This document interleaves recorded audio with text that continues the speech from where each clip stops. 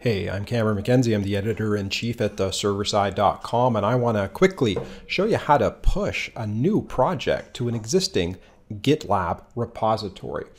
Now, you can see starting off, I've got a little website here, the HTML page, some JavaScript, and a style sheet, and I want to push all of that to GitLab. Now, how do you do that? Well, you've got to have a GitLab repository to start with. It could be an existing one, or you could even create a new one. And that's exactly what I'm going to do here. I'm going to create a new GitLab repository called example website. It's just going to be a default repository. It's going to be public. I'm not even going to put a README file in it. I'm just going to create this project. And boom, all of a sudden I have my repository. Now, one thing you get when you create a GitLab repository is you get a GitLab URL. Copy that URL because you will need it in just a moment, because we want to take our local files and push them to this remote repository. Okay, so now you go back to your project. Well, the first thing you need to do over here is actually create a Git repository. So you open up the Git bash shell in the same folder as all of your files, and you go Git init. And that initializes an empty Git repository. You can even see over here, there's a little Git folder that gets created.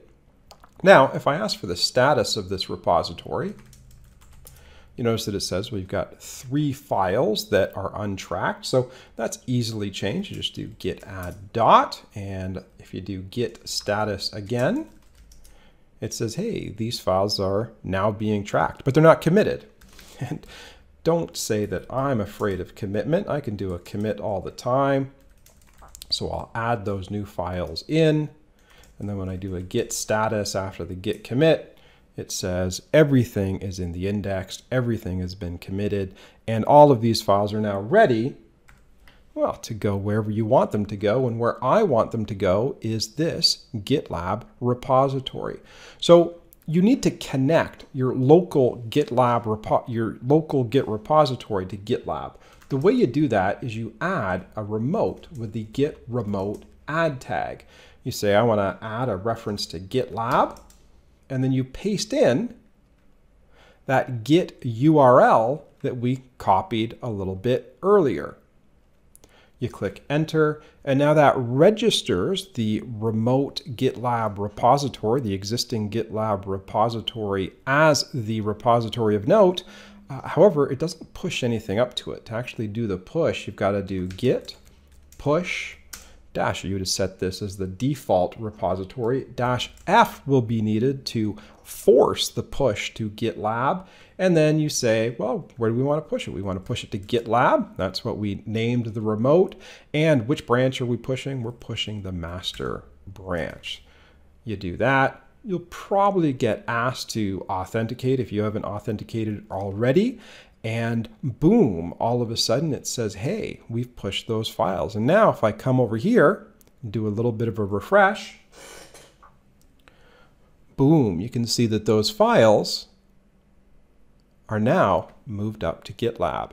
Now, here's the other cool thing. You can maybe have some other people add files to this GitLab repository. I'll do it right here on the server. I'll add a little README.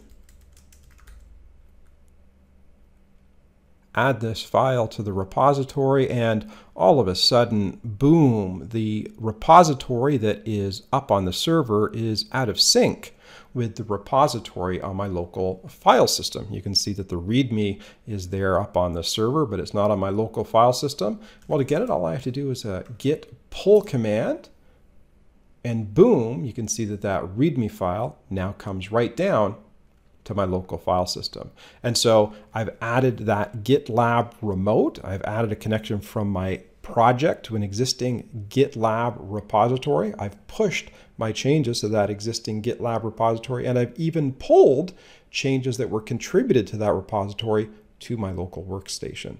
And there you go. That's how easy it is to push a project to an existing GitLab repository. Now, if you enjoyed that tutorial, why don't you head over to the serverside.com. I'm the editor-in-chief over there. We've got lots of great tutorials on Git, GitHub, GitLab. If you're interested in DevOps, Java, enterprise development, microservices, we've got lots of stuff on there too. Also, if you're interested in my personal antics, you can always follow me on Twitter at CameronMCNZ, and please subscribe on the YouTube.